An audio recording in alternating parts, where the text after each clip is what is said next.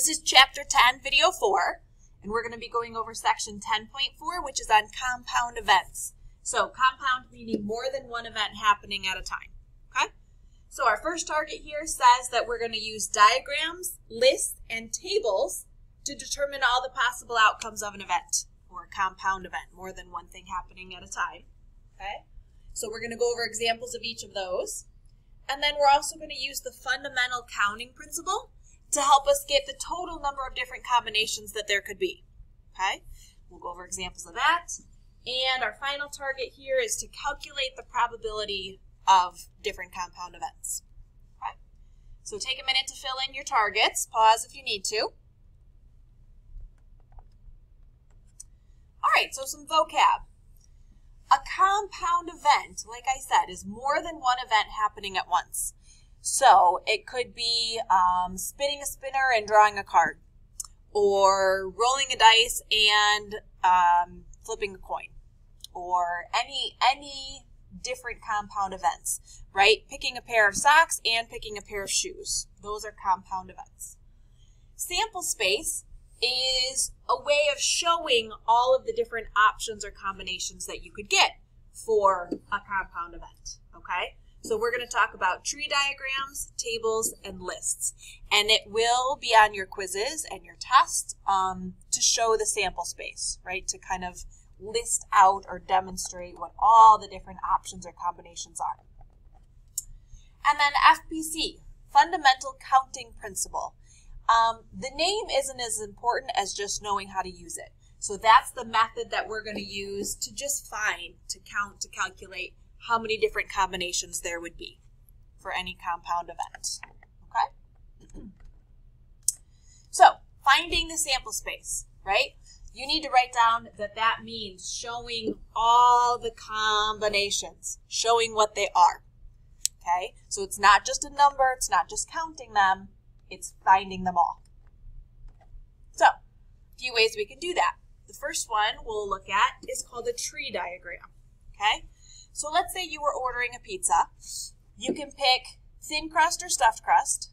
You could pick Hawaiian, Mexican, pepperoni, or veggie. And then you could pick either regular or spicy sauce, okay? So a tree diagram means, and I'll see if I can move this up a little bit so we have more room. A tree diagram means you kind of start with your first options, right? We could pick thin crust or stuffed crust. Right, we're talking about pizzas. Then after that, each of those could be Hawaiian, Mexican, pepperoni, or veggie. So 1, 2, 3, 4. 1, 2, 3, 4. And I'm just going to abbreviate these. You can abbreviate them on your paper too. Pepperoni or veggie. Hawaiian, Mexican, pepperoni, or veggie. And we kind of make it where there's rows or levels here. And then we could pick either regular or spicy. Regular, spicy, regular, spicy, regular, spicy, regular, spicy, regular, spicy, regular, spicy, regular, spicy, regular, spicy. Right? Regular, spicy. And I could keep going. I know mine are kind of running together here, but you get the idea. Okay? All right, so looking at this, I want to point out a couple things. There were 3 different kind of choices we had to make. So I have 3 levels. 1, 2, 3. So that there are 3 places where it branches. Okay? And also, if I count this bottom row, 5, 6, 7, 8, 9, 10, 11, 12, 13, 14, 15, 16. 16. There are 16 different pizzas we could come up with, right? I could get thin, Hawaiian, regular. Thin, Hawaiian, spicy. Thin, Mexican, regular. Thin, Mexican, spicy, right? And you can kind of follow the different branches of your tree to give you all of the different combinations, all right? So that's a tree diagram. What about just a list?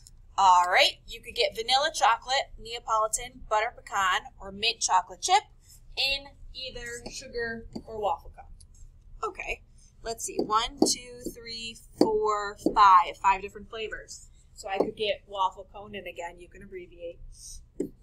Waffle cone vanilla, waffle cone chocolate, waffle cone Neapolitan, waffle cone butter pecan, and waffle cone mint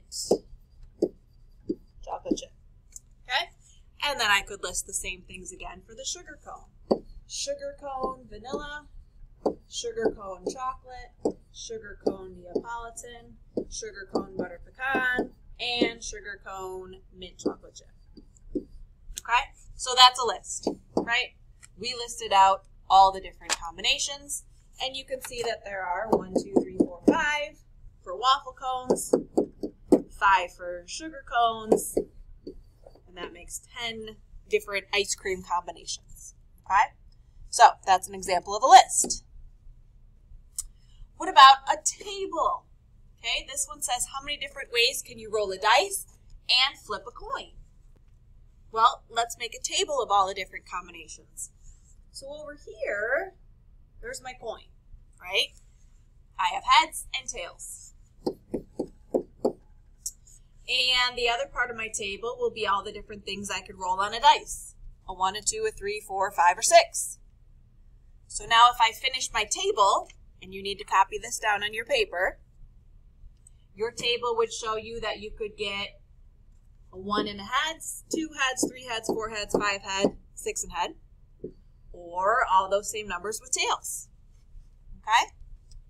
And looking at your chart, your table, we see that there are 12 combinations, 12 different possible outcomes for rolling a dice and flipping a coin. Okay? Pause if you need to catch up on any of these. We're going to move on and talk about the fundamental counting principle. Okay? So, you could abbreviate it. Really, it's just important that you know how to use it. So, the fundamental counting principle, and you should write this on your paper, is a way of finding the total outcomes, or you might think of this as the total different combinations. Whenever you have a compound event, okay? So this is showing me that I could calculate the total number of outcomes. So in this case, I'm looking at M happening, N happening, and P happening. 3 different events. It could be just 2 different events. It could be 18 different events.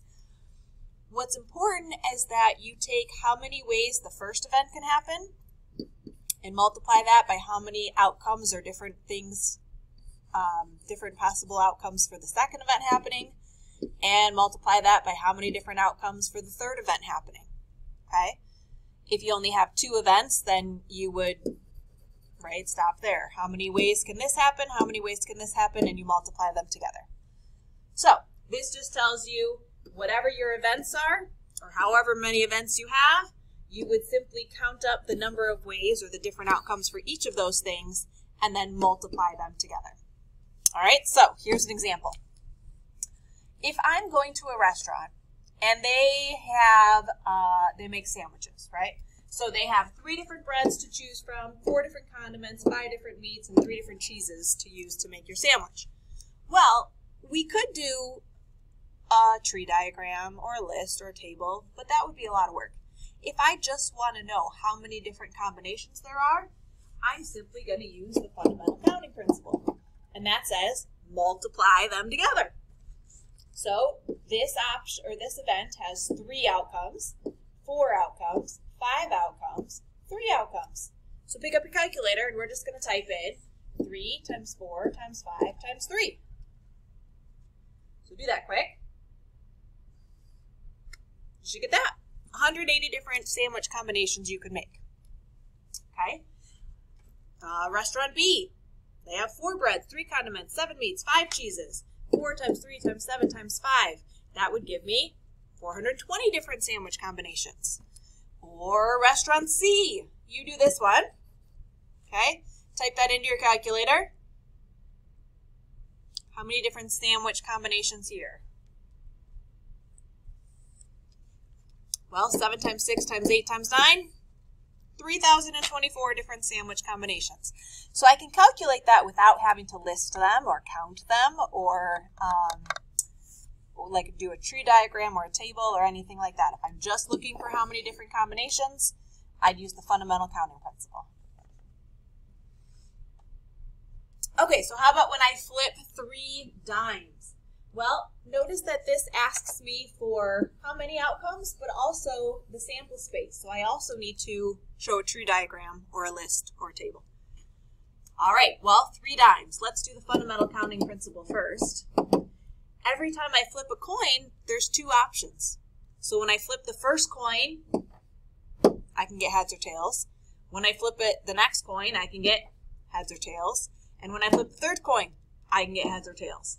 Well, 2 times 2 times 2 is 8. So we should come up with 8 different combinations or 8 different outcomes here. Let's see. I'm going to do a sample space. I'm going to do a tree diagram. So when I flip a coin, I could either get heads or tails. And then when I flip my next coin, I could get heads or tails from each of those. And when I flip my next coin, I could get heads or tails, heads or tails, heads or tails.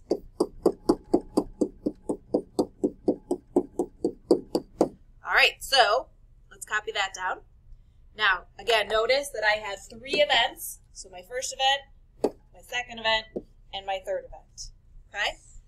And again, if I count the bottom row, 1, 2, 3, 4, 5, 6, 7, 8, that gives me total number of possible combinations there. Okay? All right. So C and D, we can just use fundamental counting principle. So I want you to practice these. This first one is asking you for how many different photos could you come up with? Well, when I look at the size, 1, 2, 3, 4, 5, 6. 6 different options. The finish, 1, 2. The edits, 1, 2, 3. Well, if I just want to know how many different pictures I could make, 6 times 2 times 3. Okay? You do this one.